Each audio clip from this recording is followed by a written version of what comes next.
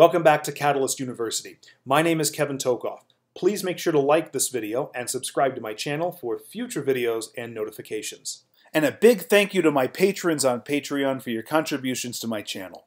In this video, we're going to talk about a couple adrenal pathologies, both of which relate to levels of cortisol, and those are Addison's disease and Cushing's disease.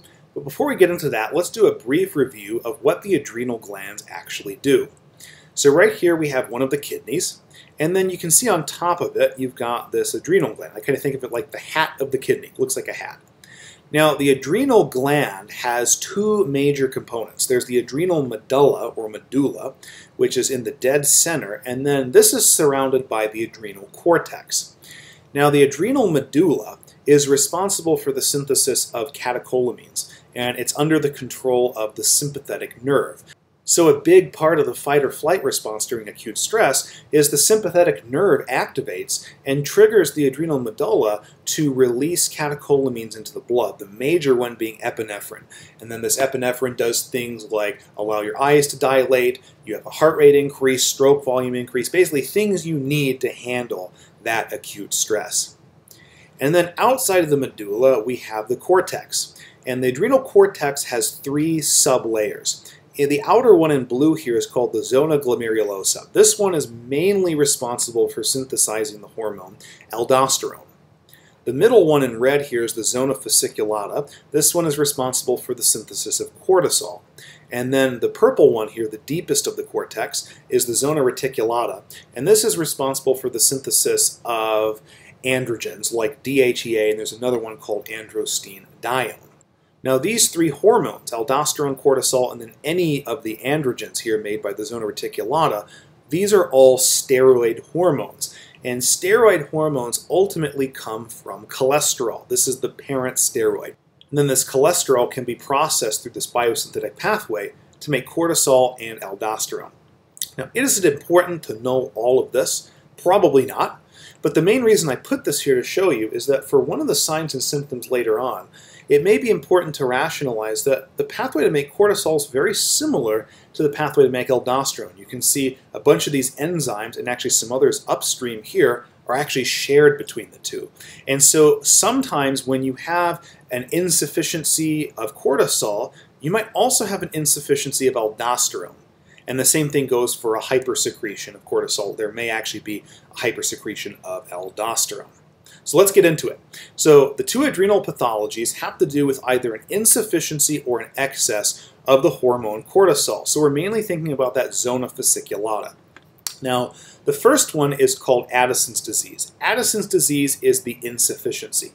We'll see in a few minutes that the excess is called Cushing syndrome or Cushing's disease. The way I remember that Addison's disease is the insufficiency is I think if something's insufficient, it's more absent, right? Absent A, Addison's A. So that's the way I remember that this one is the insufficiency. So Addison's disease specifically is a hyposecretion by the adrenal gland, really the adrenal cortex, not the medulla, due to an autoimmune disease or a tumor. And so there's a lot of things within the cortex that can be hyposecreted, but the major thing we're concerned with is that cortisol. So what are the signs and symptoms of Addison's disease? Well, the first is going to be dark pigmentation of the skin. You can see that over here, this is actually a Caucasian or a white woman with Addison's disease. And the skin here is actually a lot darker than we might expect. That's due to that dark pigmentation, which is caused by insufficiency of these hormones, mainly cortisol. There's also hypotension. When we think of cortisol, this is the chronic stress hormone. Epinephrine is really the acute stress, but if we're exposed to stress for a long period of time, cortisol is really that stress hormone that gets released. And so if we're thinking of stress, we're thinking of higher heart rate, higher blood pressure, right? So if we have an insufficiency of cortisol, we're going to have a lower blood pressure, so hypotension. Okay? There might also be progressive fatigue, and the main reason for this is because one of the functions of cortisol normally is to actually spare blood glucose for the brain. But if there's low cortisol, then we're not really sparing as much glucose or energy for the brain, and so the person may experience fatigue. That can actually get worse and worse as this gets prolonged more and more. We also have this hyperkalemia. This is an excessively high potassium level in the blood. And why might that be? Well, remember I said down here that these two pathways for the synthesis of cortisol and aldosterone are quite similar, right? They share a lot of the same enzymes, and so if we have a deficiency of something in this pathway and it leads to a deficiency of cortisol, we'll probably also have a deficiency of aldosterone, and that's what we see. And so what does aldosterone normally do? Well, it triggers the secretion and therefore excretion of excess potassium. And so it actually acts to lower blood potassium. But if we have a deficiency of aldosterone, we're not going to be able to do that as much. And so instead of removing potassium from the blood, potassium can actually build up in the blood. And so that's why we see this hyperkalemia in Addison's disease. There may also be GI disturbances, joint pain, muscle pain. Sometimes tendons can calcify if this goes on for a long period of time, and also hypoglycemia. Remember we mentioned cortisol's normal function is to actually raise blood glucose, in part for sparing it for vital organs like the brain. Well, if there's not enough cortisol, then the blood glucose is going to be expected to be lower, therefore hypoglycemia. Now, can a physical therapist treat the joint pain and muscle pain? Yes. Can a dietitian get involved and help with this fatigue and hypoglycemia? Yeah, probably. But there is nothing that any of these professions can do to directly target the actual problem, which is a hyposecretion of cortisol. And so therefore, an MD is going to have to get involved for this treatment, and that's really just cortisol or, in general, hormone replacement. Okay? They have low cortisol for whatever reason. Therefore, they're going to have to supplement cortisol. And you obviously can't get that from a dietitian, a PT clinic, an OT clinic. You can't do any of those things, right? That has to come specifically from an MD or DO. Okay? So that's the treatment for this, is cortisol replacement. That's Addison's disease. That's the insufficiency. The case where there's excess is Cushing's disease. Okay? Cushing's disease. The C in this, I think of cortisol. We got lots and lots of cortisol, so we have lots and lots of C, so Cushing's disease, or sometimes called Cushing syndrome. And as you can expect, it's a hypersecretion of cortisol by the adrenal cortex due to a tumor, excessive corticosteroids, or pituitary dysfunction. Now, in terms of the pituitary, remember the anterior pituitary, or the adenohypophysis, as it's called, releases a hormone called ACTH, adrenocorticotropic hormone. That ACTH is then going to go to the zona fasciculata, and it's going to trigger it to start making cortisol. Well, if we have a pituitary issue or dysfunction where there's excessive release of ACTH, then we're also going to have excessive release of cortisol, and that causes that hypersecretion. That can actually be due to a pituitary tumor that's causing excessive release of ACTH. The excessive corticosteroids, that's just taking excessive corticosteroids. So some conditions require use of them from time to time, but if you're using corticosteroids excessively, then you can create an artificial Cushing's disease. It's not caused by a tumor, it's not caused something with the pituitary gland, it's literally just caused because you're taking too much of the drug. And so the obvious solution to excessive corticosteroids is just stop taking them. And then all of these things that we'll talk about in just a second should subside a little bit. Okay? But generally speaking, it's going to be either due to a pituitary dysfunction of the anterior pituitary or a tumor within the adrenal cortex itself. So what are the signs and symptoms of Cushing's disease? Well, you can actually see a person who presents with that right here, but let's go through these individual signs and symptoms. The first is weight gain. It is no secret that you're going to have trouble losing weight when you are very, very stressed all the time.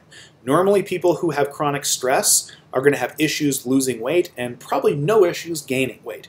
And that actually has to do with the cortisol release due to the chronic stress. But that's just due to stress, right? These individuals may not be able to help it as much. They have, just for whatever reason, a tumor or a pituitary problem, excessive cortisol in their blood. That's going to predispose them to weight gain. They also can end up with these fatty deposits.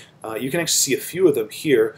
They can be in the midsection, so in the abdomen. You can also be in the face. You can see some fatty deposits here that cause this moon-shaped appearance in the face.